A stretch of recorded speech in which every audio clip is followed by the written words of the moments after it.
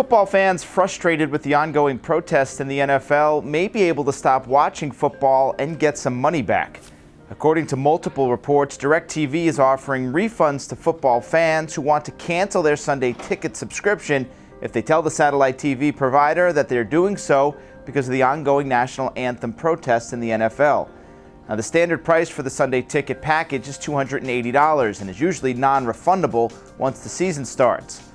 Close to 200 NFL players protested during the national anthem in Week 3 as a response to President Trump's comments over the weekend. According to ESPN, AT&T, which owns DirecTV, declined to comment on the Sunday ticket refunds.